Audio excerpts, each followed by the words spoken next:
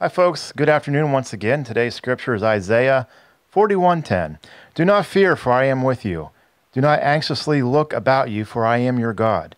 I will strengthen you. Surely I will help you. Surely I will uphold you with my righteous right hand. Please go with me in prayer tonight. Our Heavenly Father, we give you thanks and praise again. Lord, we just lift up all those people around us and those our neighbors and the people we attend church with and our family, Lord, that right now we know that we're not able to see them as often as we'd like. And we just ask for you to lift them up, and we stand in prayer for them in Jesus' name. Amen.